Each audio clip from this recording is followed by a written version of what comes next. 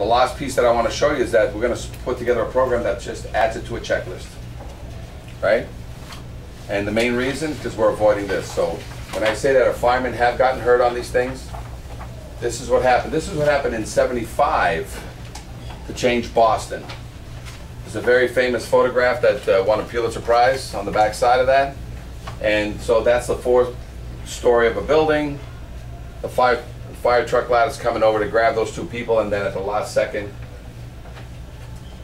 the fireman grabs the ladder, the woman falls to her death, the niece lands on her and survives. Okay, so it's usually some catastrophe that all of a sudden, and they changed the law because the law then was fix it when it's only when it's broke.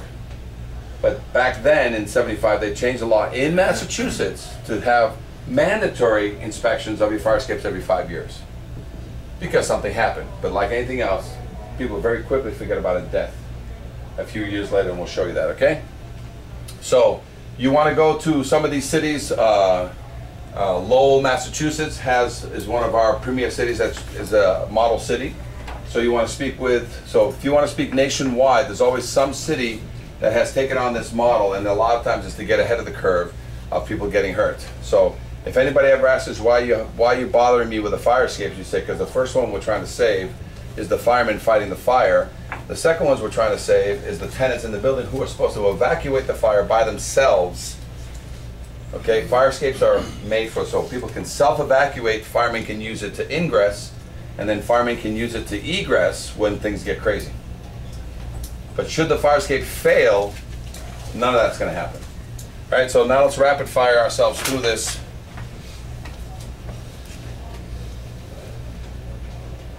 So when you get to, if you want to make a note, when you get to find it on Google, just type in fire escape issues.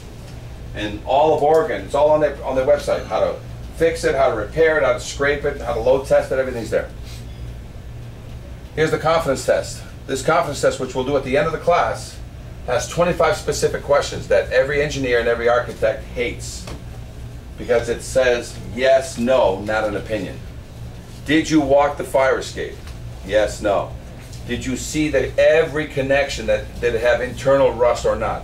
This internalization question of the rust is key because a lot of times they want to do a drive-by. Roll down the window, grab the check, look up at the fire escape, say it's not on my head, sign the certificate, send it to you, you take that document, you stick it in a file, and then what happens? For 50 to 75 years, that's been the norm. But as soon as you have a dead fireman or a dead person on the ground, what happens? You can't take that piece of paper out of the file and revive that dead fireman, that dead person. But the lawsuits are going to start flying, and a lot of it is, what have you been doing? So nationwide, it's always after a catastrophe, does somebody start suing the city, start involving the city, what were you doing? And the news hounds start coming down, you're not doing your job, Everybody's budgets here have been cut, and so you cannot start another task force, but what I'm telling you, you're gonna make a simple checklist. This is just gonna be added onto a checklist. You can't go from A to C without going through B, and B is the asking of a current certificate. Not ordering one, asking for one. Not having one, you're still going to go to C, but now you're going to make a note and refer it back to fire prevention to say right of violation, because right now you. So here's the code. Here's the 25 questions. You can, if you're welcome to use it. It's not copywritten. I mean, this is our latest greatest, and so you can either write these questions out on your own letterhead if you want. You can use our letterhead. I mean, not our letterhead. You can use our questionnaire if you want. It has all the codes here.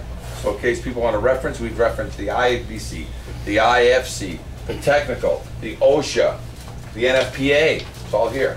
Frequently asked questions, okay? On here is you tell us what you want to tell the people. So if there's certain specific requirements you have, we put that on there for you. And this is the last page. This is a vendor. We want to find out if the vendor is properly licensed and insured. This will eliminate a lot of the witch doctors who have been fixing the fire escape. Okay, you guys remember, now I want to show you a little bit of history. So, 1975. You guys remember the Station 9 fire that happened in Rhode Island? So, 2003, thereabouts. Right? So, 1975 to 2000, to 2005, let's say, just to give it rough numbers, 30 years? 30 years later, there's a fire down in Rhode Island, so Channel 7 is calling around and they find me, not because I didn't even have the National Fire Escape Association then at the time. I'm the founder. But she said, hey, I want to ask about fire escapes. I told her that over 75% of the fire escapes that look like fail. Over 50% of those have life safety concerns. She goes, no way, we have code, we have laws. So she was calling me about the Station Night fire, but she wanted to do a fire escape story, a 1-minute piece on how people can get out on fire escapes. And this is what came of it. The smoke, the flames, and the frightened faces, all in a firefighter's line of duty. But Chief William Hitchcock remembers the night it wasn't the fire that almost stopped him, I was scared to death. but the fire escape that broke underneath him. When it ran and just came away from the building. And our investigation found across Massachusetts more unsafe fire escapes, rusty, deteriorating, crumbling, broken. And what state officials didn't know, the system they set up to keep fire escapes safe is also falling apart. The potential ramifications are disastrous. So let's look at this one. This expert ironworker is licensed to build, maintain, and inspect fire escapes. So that over here? For months, we examined dozens of them with alarming results. Looking at this today, would this pass inspection? No. In dormitories, at theaters, at homes, and apartment buildings. Rust is actually eating away the metal of the Correct. fire escape. Right. And the bottom line? It'll get weak and then eventually it'll fall. This one has rotted connections. This one missing bolts, twisted metal. Would the stairs come down? No, never come down. This one a broken tread. So how dangerous is it for the people inside this building? This fire escape is definitely going to put somebody either in the hospital or it's going to put somebody in a cemetery. Fire escapes are so critical. The state building code requires they be certified for structural adequacy and safety every 5 years. But our investigation found that safeguard is simply being ignored. Here's proof. We chose fire escapes at random in Boston, Somerville, Cambridge, Worcester, and here in Quincy. We checked building department files But there's no fire escape certification. to see if building owners had submitted their mandatory inspection reports. There's no certification in this one either. Bottom line, not one we checked in Quincy had been certified as safe. And the Director of Inspectional Services admitted because of staffing shortages, the city has no idea how many other fire escape owners are breaking the rules. And as a result, do you know how many fire escapes in your city are safe or not? Well, I don't know. In Worcester, not one we checked was certified. In Somerville, No. 4 more fire escapes, To the fault of the class. Yeah. not one up-to-date certification. And again, no system for keeping track. How can they get away with it? I guess that the shortest answer of all is because we don't have the resources to sit here and follow up on these things. If structural deficiencies are reported, local building inspectors can actually evacuate residents until repairs are made. Would you talk to us on camera about this? No, but when we surveyed 24 more communities, most admitted they had no idea how many fire escapes were certified. In Taunton, inspectors told us they haven't seen a certification in 25 years. Northampton officials said it's a cold day in hell when that happens. In Cambridge, too, not one of our test buildings was certified, and the official in charge would not come out to discuss it. There are more than 8,000 fire escapes. Again, according to Inspectional Services, not one we checked was certified. Officials know they are required to enforce the building code, but they admit they don't always know if owners are breaking the law. The building code is being ignored. Right, but it's difficult to write a violation. You don't have knowledge of something like that. But state officials say for a critical issue like this, communities should know. And they warn the Massachusetts building code is not optional. Does it worry you that these fire escapes are not being certified? This is an important issue and should not be ignored. That's because after the smoke and flames begin, it'll be too late to learn you've got no way out. I can't stress it enough, Hank, that these things have to be maintained and someone's got to be watching. As a result of our investigation, state officials will now issue an alert to local inspectors. Meanwhile, if there's a fire escape on your home or office, you can contact your local building department to make sure it's properly certified. In the newsroom, I'm Hank Philippi Ryan. So, an immediate bulletin's gonna go out, more paper showing up at your door, and what happens? 10 years later, this happened. Boston Mayor Marty Walsh acknowledging that lax enforcement by the city could have contributed to the Back Bay fire that claimed the lives of 2 firefighters. Welders working next door may have been working on the building's fire escape when they sparked the deadly fire. Fox Undercover revealed Wednesday that fire escape hadn't been inspected in 10 years, even though inspections are required every 5 years. Investigative reporter Mike Bodette digging up some new exclusive information tonight. Mike? We looked at the entire Beacon Street block where the fatal fire happened and discovered, just like 296 Beacon Street, most of the fire escapes there are overdue for inspections. It turns out the city doesn't have any mechanism in place to track building owners violating the rules and hold them accountable. System. Mayor Walsh is not happy. Are you concerned that inspection wasn't done since 2004? Of course I am, and it's something that, you know, constantly every day seems like something new is coming up around special services, and we are looking at revamping a lot of the procedures in there. Boston Mayor Marty Walsh talking about 296 Beacon Street, a place where welders may have been working on the fire escape, and they sparked the inferno at 298 Beacon Street, a fire that killed Boston Fire Lieutenant Ed Walsh and firefighter Michael Kennedy. Records reveal that fire escape had not been inspected since 2004, even though state building code requires inspections every 5 years. So the fire escape should have been inspected in 2009 and then again this year, which raises a troubling question according to fire code expert Amy Cronin, president of Strategic Code Solutions. We have to question if it had been done in 2009, perhaps there may have been some damage there. Like if you think about rust, if you catch it early enough before there's massive damage and there needs to be reconstruction, maybe the welding would have never been done. 2 of our heroes lost their life in that fire, and I'm not sure if that was the cause, but regardless whether that was the cause or not, we still should have inspected that property. It turns out many inspections are not being done.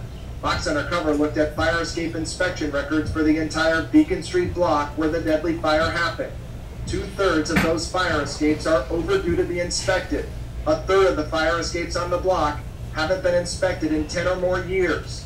It's the responsibility of property owners to get the inspections done, but there's no evidence of the city cracking down on owners breaking the rules. Shouldn't the city know if an inspection hasn't been done in all those years? Absolutely, it should, and there should be a report generated that's able to find out what properties haven't been inspected. So if that's one of the properties that haven't been inspected on Beacon Street, can you just imagine the other properties in the city of Boston? That concerns me. Back to 296 Beacon Street, where the welders who sparked the fire were working. We told you the last inspection on the fire escape was done in 2004. As we reported Wednesday, that inspection was done by Giuseppe Falcone, who owned D&J Ironworks in Malden. Falcone is being sued by the owner of the building that burned down, but he denies having anything to do with the welding that day. No comment from the owner of 296 Beacon Street, which did not have the fire escape inspected for a decade. I'm Mike Bodette for Fox Undercover. So she did the story with me in 2003, 2014. 10 years, they just let it go again. So it's always an accident, forget about it, because the mechanism, let's answer some of the questions that are concerned. How do we know what fire escapes have been inspected or not without having to go back to the city to pull a file? You have a tag on it, what happens? The tag tells you, just like an elevator tag that nobody puts in elevators anymore. Where is it now? It's in the manager's office. Where was it before? Right there. And so you would call the city and say, listen, I'm riding an elevator and it's been 3 years since they inspected it. So they started taking the tags out of the elevators and putting it in the manager's office. Why? So in case they miss their tags. So this is why you need to have a tag on a fire escape. And it's part of your fire prevention code. Check your code.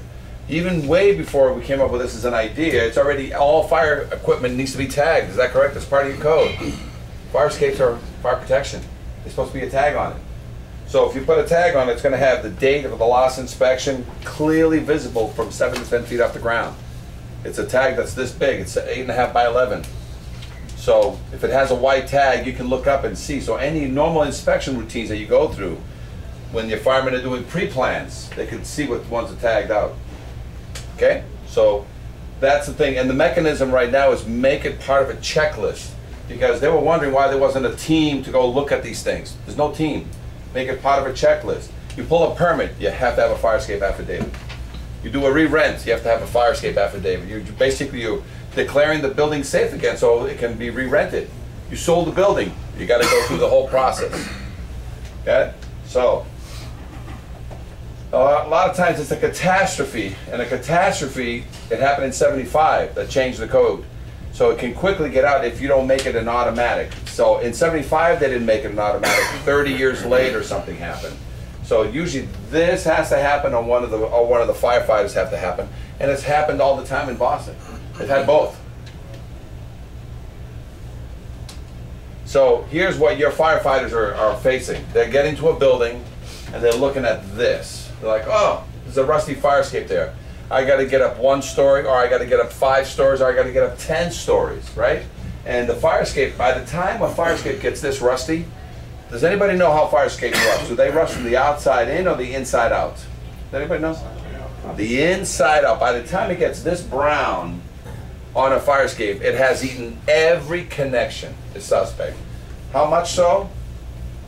When you start looking underneath, because when you look at it from afar, it doesn't look so bad, but when you get underneath, and by the way, this is a detention center, a youth detention center, with not only prisoners, but also guards that have to use this every day to get in and out into a little open yard. This is how bad it was underneath. There's another one at a school. It takes 25 years to grow a 1/4 inch of rust. It takes 50 years to grow an average of 1/2 inch of rust. Look how much rust on this. And so what the firemen are facing nowadays is this issue. That there's rust that they can't see, and if people are smart, they'll paint it way before you get it inspected, and they'll paint right over this rust. And you know what happens? When the firemen arrive at a site, whether it's in the dark, whether it's in smoke, they don't have time to carry around a 2.5 pound hammer and do this. Oops. So the last thing they issue a fireman is a ping hammer to go ping-ponging up the fire escape. What I'll do now is I have my But if you look at this, and I'll highlight it in red. we're inspecting the fire escape and hammer testing. Emergency lights. And if you start looking at some of these, look at all the treads ready to trap or kill a fireman or a tenant. So this is why there's an order issued, verbal, it's not written anywhere, that the fire departments have issued. They say all firemen, in case of fire, don't use the fire escape unless it's your last hope. Don't save women and children and babies using the fire escape, because you could kill yourself trying, you can kill yourself on the way out too. Let's talk to you a little bit about the welding witch doctors. I pulled this fire escape off of a school. Guess who called me to fix this fire escape? Was it the yearly fire exam or fire inspection? Was it the yearly building inspection? Was it the principal or the director of the school? Was it the janitor who said, hey dude, probably the janitor, I got a window here at Christmas time, I need you to take this thing out. So this is for a kindergarten to 8th grade. They use this fire escape every day to go out to the kindergarten yard. And this is what I pulled. So now what I did with this one, I have it back in Boston. I actually was 4 feet wide, and I actually saved the fire escape because it was embedded into the ground, and I used it as a showpiece. And I shrunk it so I can carry it. So I shrunk a 4-footer down to 2. At the same time, I actually violated everything that you could violate, because I have a master's degree in reverse stupidity. Not only do I know the right way to fix things now, but I know all the wrong ways to fix it from back then. And my job is to tell you why it's wrong. So welding of the fire escape, this is what guys do. We call them the welding witch doctors. As soon as you hear a welding machine on a fire escape, it's being done wrong. It's that, maybe that day you're not going to get hurt, but very soon in the next 1 to 3 years, somebody's going to fall off that fire escape. Because they usually weld all the rust. Look how bad that hole is and buried in the ground. A lot of times if you can't put stuff underneath it, what they do is they put a clip on top of it and they weld it to the individual bars. And you think these are all certified welders with their certs right there to show you? These guys don't weld, they melt rods on steel. Okay? This is the, welding shops, when you talk, not a welding outfit, we're talking about ornamental shops. A lot of times the guys who are there are self-taught how to weld. Look at all the orange paint on that. Orange paint on anything is an indication of what kind of paint. Lead paint. The EPA in 2010 says you can't burn anything that has lead paint, so you can't weld fire escapes anymore. Look at underneath. This is typical. You find this much rust, what do? Just weld the nose. You got the original square head bolts, you got rust inside the connection, who cares? Weld the nose. This is why firemen don't get on fire escapes. This is why fire escapes continue. So the correct repair, which takes a lot of time, so you have the magic threes when you do the, get a bid. 3,000, 13,000, 33,000. Just using those as relative numbers. But you can understand what's been fixing fire escapes for 50 to 75 years plus has been the $3,000 guys. The $13,000 guys don't even get a chance to shoot at it because the difference between 3,000 and 13,000, which is a better repair, you know what I'm saying, is not even there because the welding guys beat them out.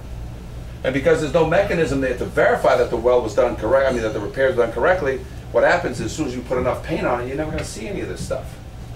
So the $3,000 guys have been getting away with repairing fire escapes for 50 to 75 years.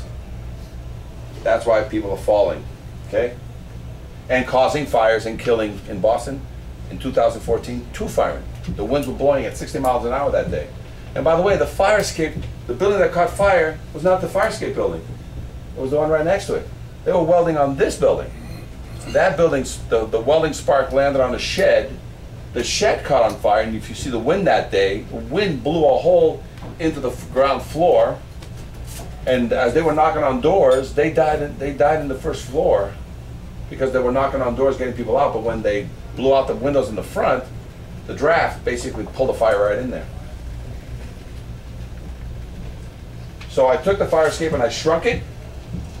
Look at all the lead paint. By the way, this is how all the little kids were using this every day. So if your kid had lead paint poisoning, where do you think it was coming from? School. And they tested the house and they tested around the yards, and well, where was the kid getting it? So we made it a showpiece. We did a left and a right. The left side was totally done wrong. The right side was rebolted and done correctly. So this is where it was at the school.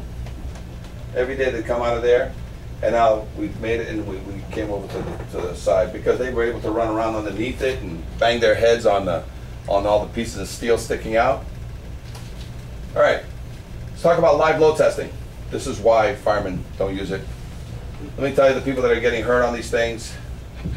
One of our guys, his dad died, fell 7 stories to his death in Chicago, fixing the fire escape. So these things not only kill firemen and tenants, they kill people like myself who touch these fire escapes because they're a deck of cards. You know what I'm saying? You don't know which one, but you have to have. It's a risky business. People are using fire escapes for all kinds of things, and with no smoking policies, what do you think most students smoke?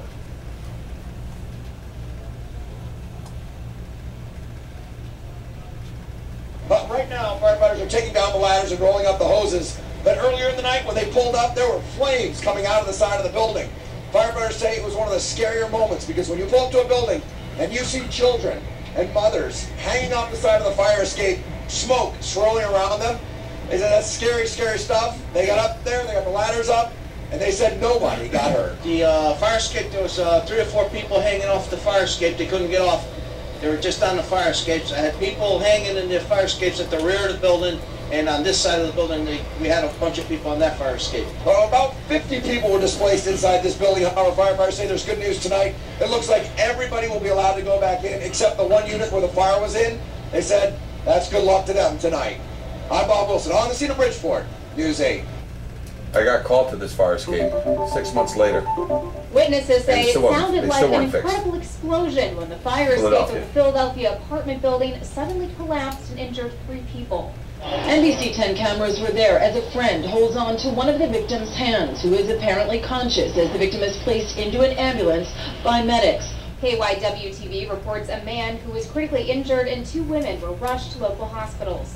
Police believe the bolts of the fire escape appear to have been rusted and dislodged from the brick wall of the apartment building. The victims fell more than 30 feet to the ground, and now the incident is under investigation. Worth noting, the complex is more than 100 years old and even on Philadelphia's historic registry. Local reporters are all pointing out the city's licenses and inspections department hasn't filed any violations in the past when it comes to the old building, so Sunday's collapse came without warning.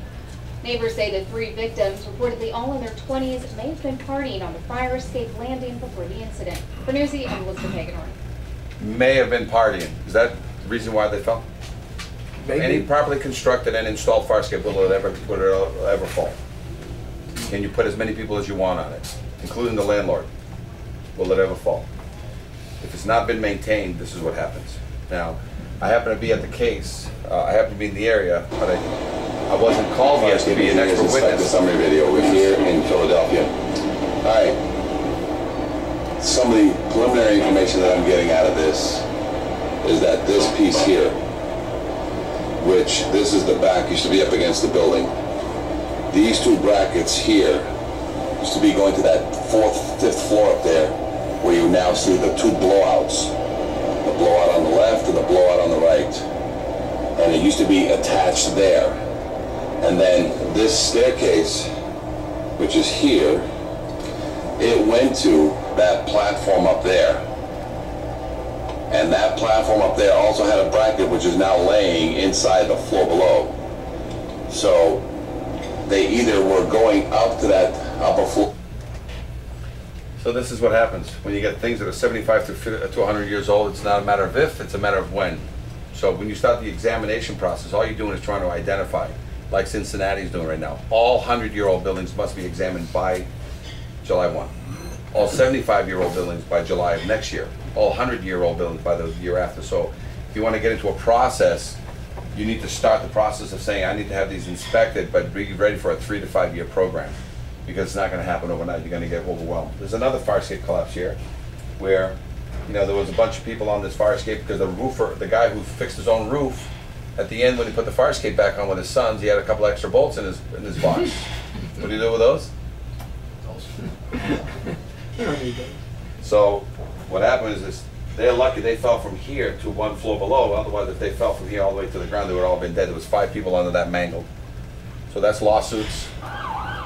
There's another one close by here. A startling scene in downtown Colorado Springs Wednesday after a man falls to his death. I was just walking up the street to get to the bus stop, and the cops were right there, told me I couldn't come this way. Police say the victim and several others were working on the roof of this privately owned building when the man fell. He may have fallen a distance of anywhere from 15 to 20 feet is what's being investigated right now. Tragically, the man died on scene. It's believed he fell from the fire escape and not the roof or a window, although how it happened is still unknown. That's what's being investigated right now to determine the actual cause of the accident itself. Right now, police say the death is not criminal and is being...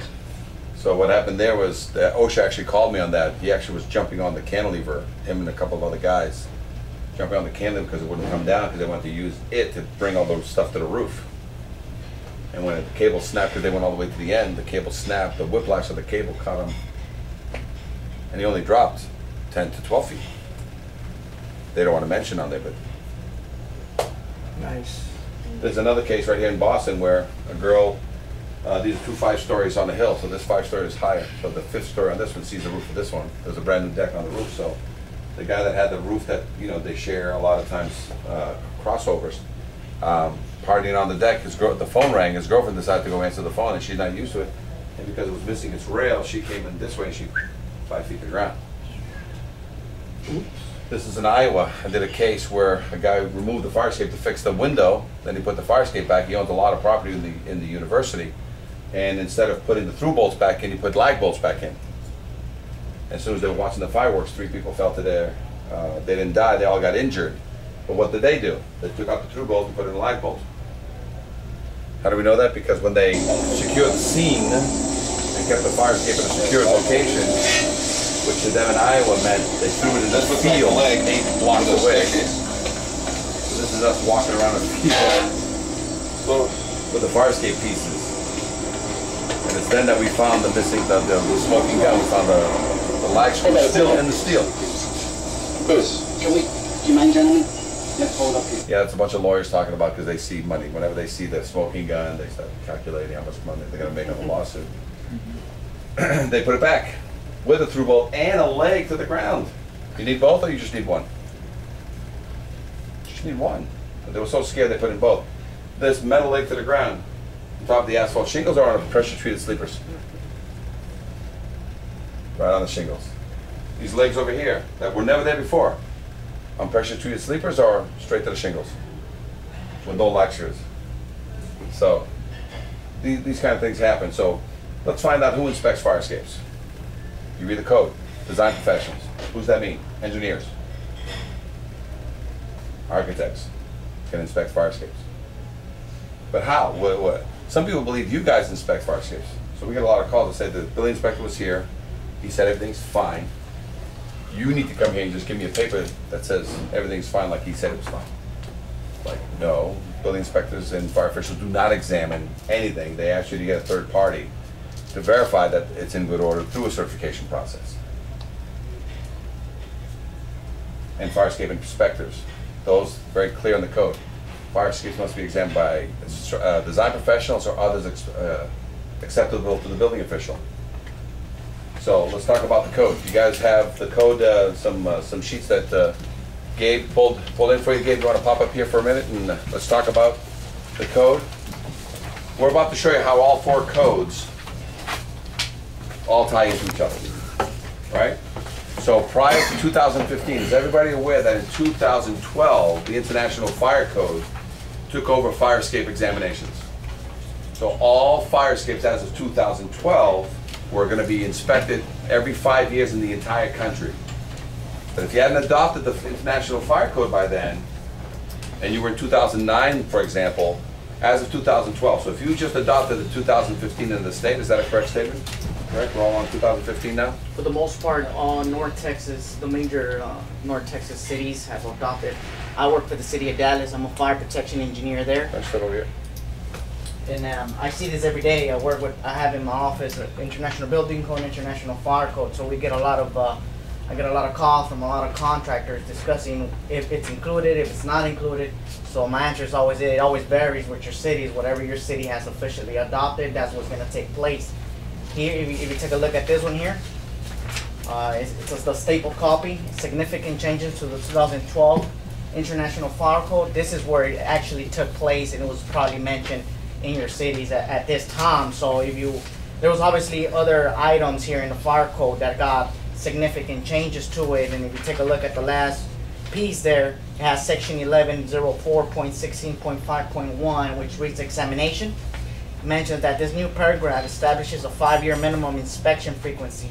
It's either by a registered design professional, architects, engineers, or for fire escape stairs and balconies on existing buildings, or others acceptable by the city official. In this case, we could have fire escape inspectors. Like I'm a fire inspector by the Texas TCFP, but I'm also a trained fire escape inspector by the National Fire Escape Association. And this was previously from me moving to Texas. So I just started building a little passion for this. I thought it's really important. I've done tons of inspections all over the West Coast, from LA to from south at San Diego, closer to Mexico, all the way north to San Francisco and Oakland and Berkeley. I've done some inspections here before I was with the city.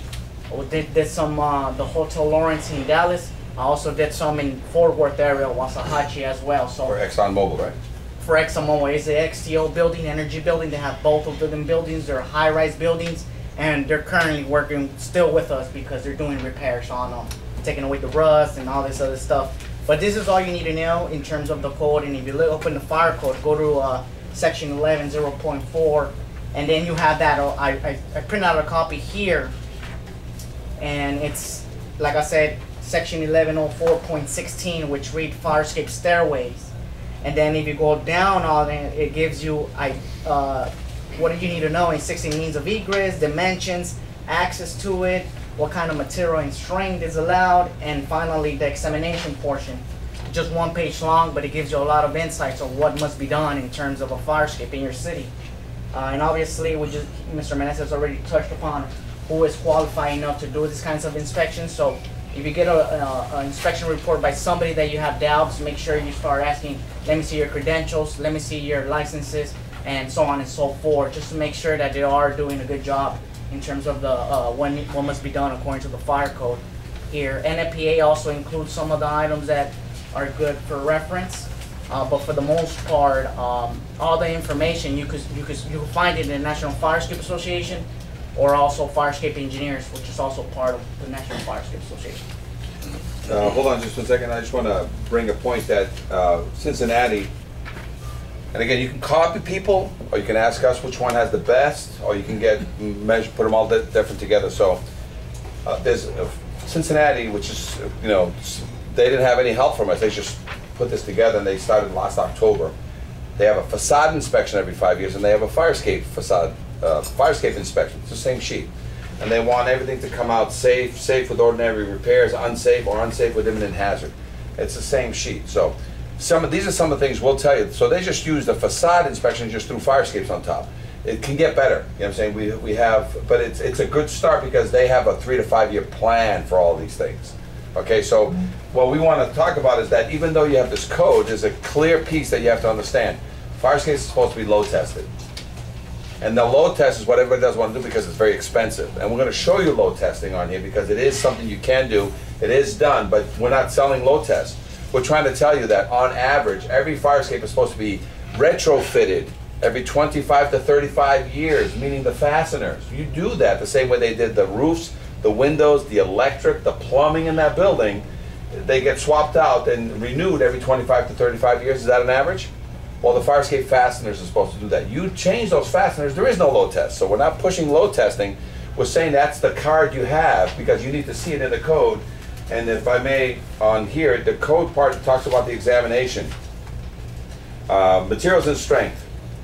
They shall be constructed to take 100 pounds per square foot, right? But then when you go down to the examination, it says, shall be examined for structural adequacy and safety in accordance with this section by a registered design professional or others acceptable, or as required by the fire code inspection. And inspection reports shall then be submitted for the examination.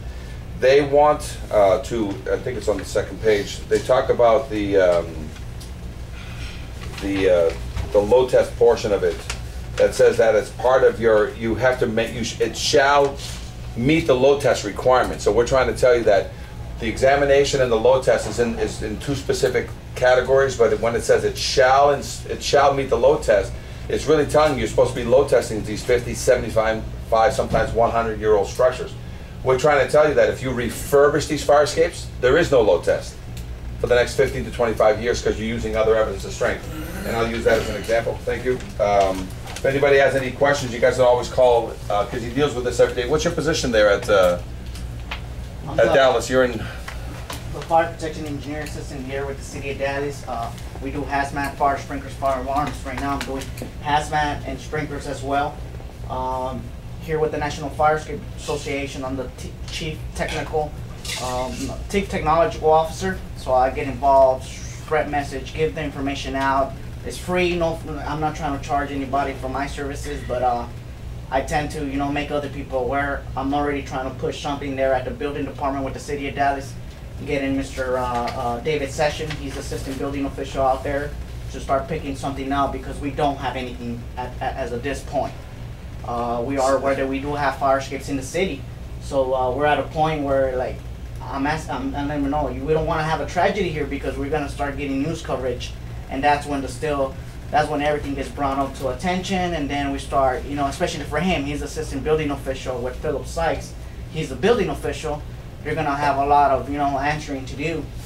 So this is what I want to say. He's in Dallas, and it hasn't popped in Dallas. I'm in Boston, and it hasn't popped in Boston. But cities outside of Boston. I am in Dallas, but Houston has popped. You know what I'm saying? So don't worry about where it's going to pop, because sometimes you could be in the city and nothing's going on because there's other ostriches with their heads in the sand. You know what I'm saying? And when those things happen, it's okay. I mean, sometimes you have to surround the castle. You know what I'm saying? And that's what sometimes has to happen. So be aware that it starts on a local level. The answer is you have to have a system. But let me make sure you understand how everybody's tied in together. The fire code said all fire escapes must be examined every 5 years from now on anyway. So whether you agree or not, every 5 years, every building in the U.S. is getting their fire escape examined. And the insurance companies haven't started enforcing this, and when they do, they don't care about your code anymore. The International Fire Code tells you that the fire escapes must be certified and must be load tested, right? Look at the NFPA. They say it the best. The authority having jurisdiction. This is Life Safety Code 101. The authority having jurisdiction, which is either you or the building, shall be permitted to approve any existing fire escapes there that has been shown by load test or other evidence of strength to have adequate strength. So what's that mean? They want you to load test it, or they have show me other evidence of strength. You know what other evidence of strength is? A full refurb on a fire escape. So if you got a 50, 75, and 100-year-old fire escape, and you refurb all the connectors outside, and you verify all the connections into it, or duplicate them with a new epoxy bolt or a new sandwich through bolt plates, guess what? You just met other evidence of strength. So we're not load testing.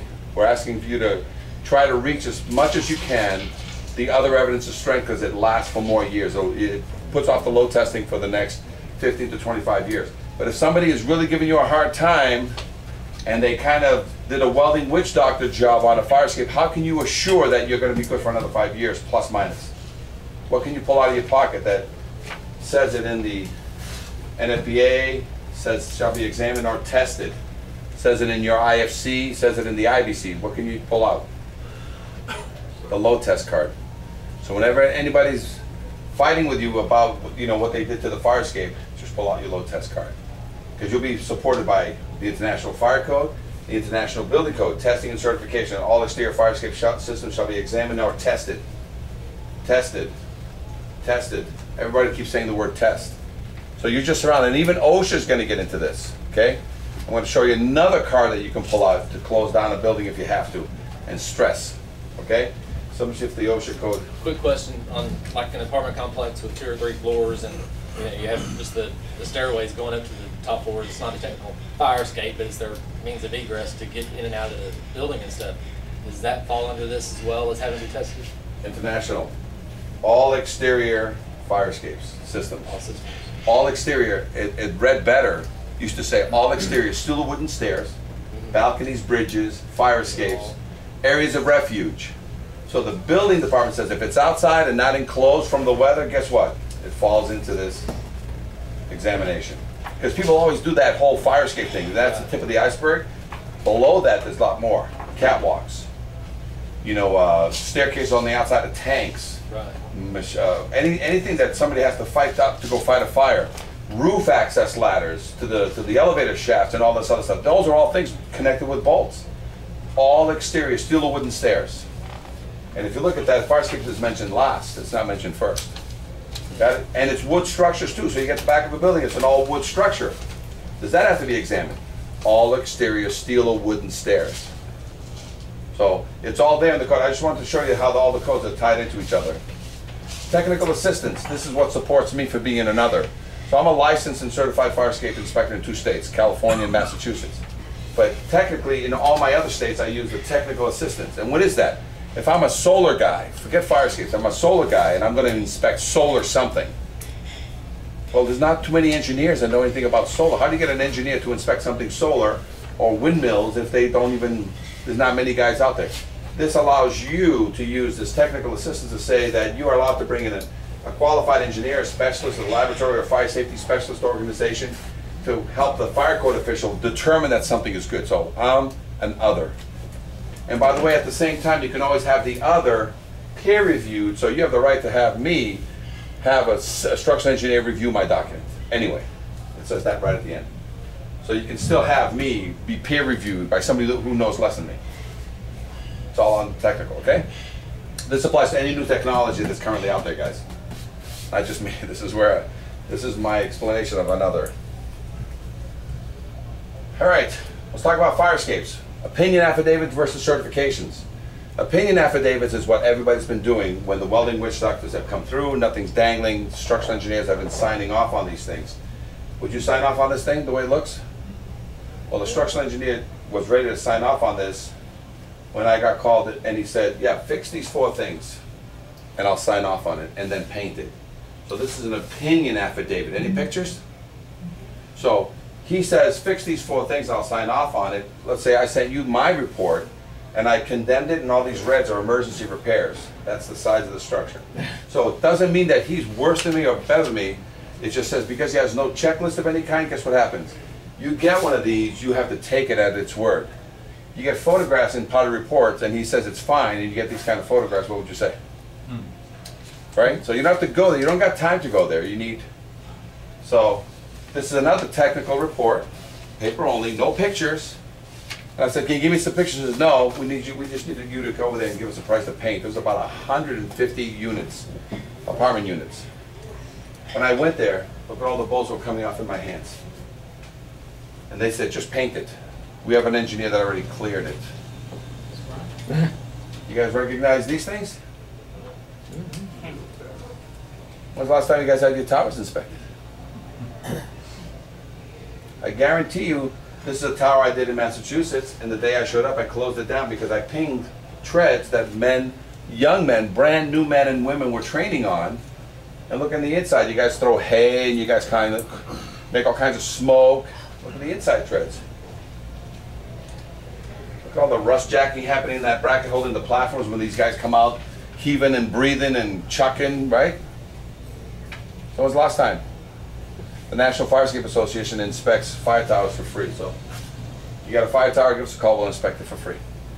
And not because we want to shut it down, because you don't want to have a dead fireman who hasn't even started training yet on the ground. So fire towers. So you guys pointing the fingers, my mom always says, when you point your finger, you always got 3 fingers pointing back at you. So be careful where you point. Yeah. So get these fire towers taken care of right away. Put out a bulletin.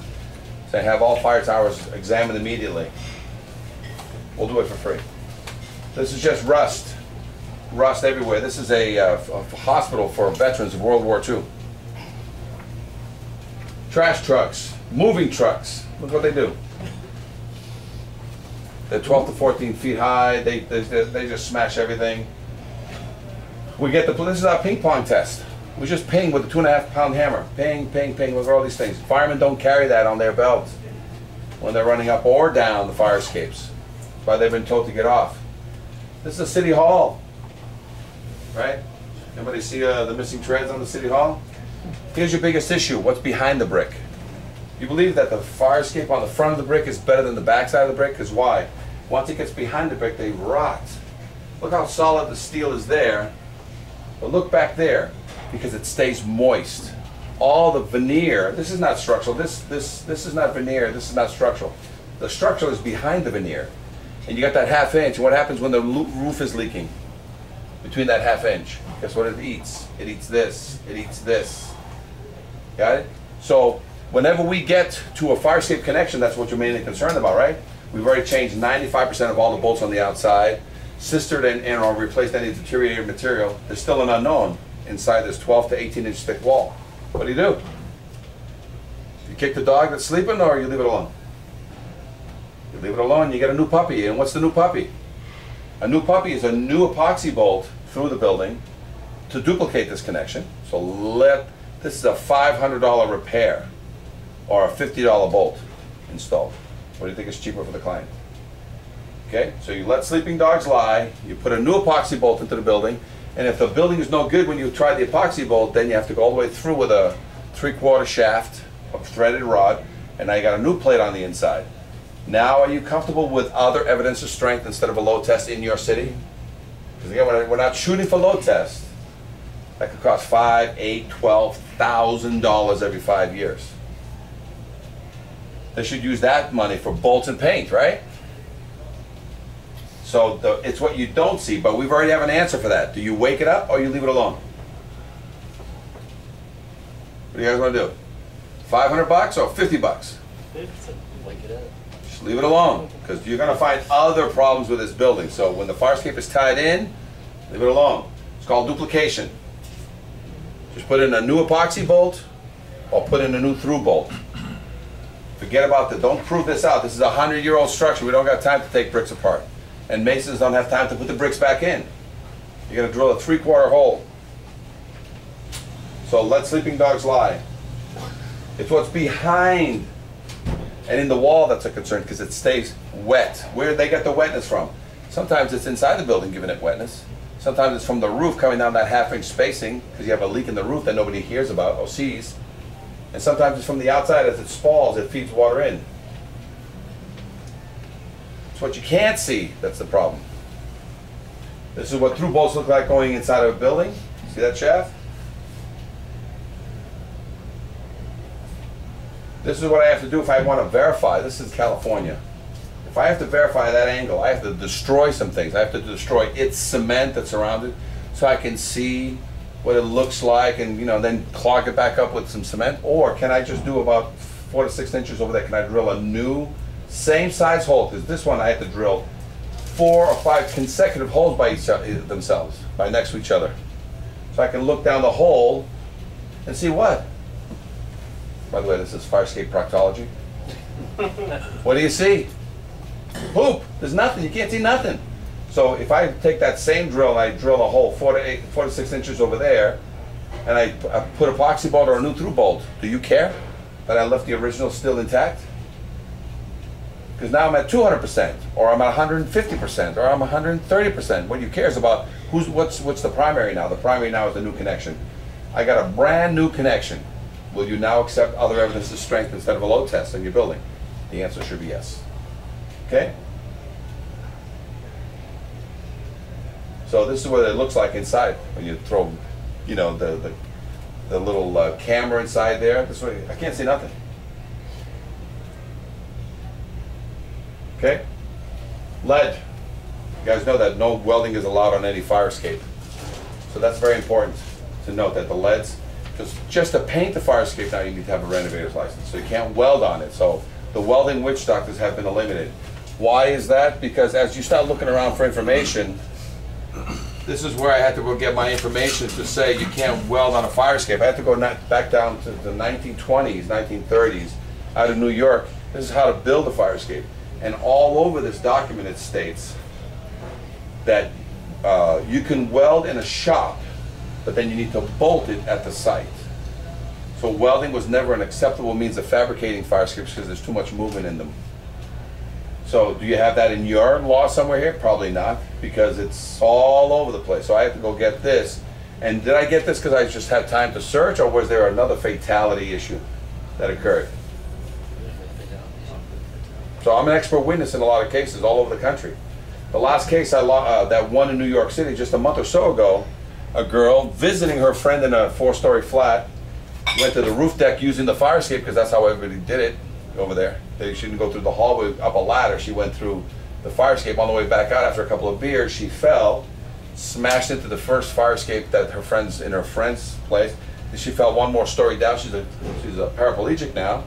And guess what they gave her? They awarded her for that case, because she's a quad, a paraplegic. $39 million. She would give it all back if she could just walk again, right? But what about the fact that the insurance company says, we're not going to pay it,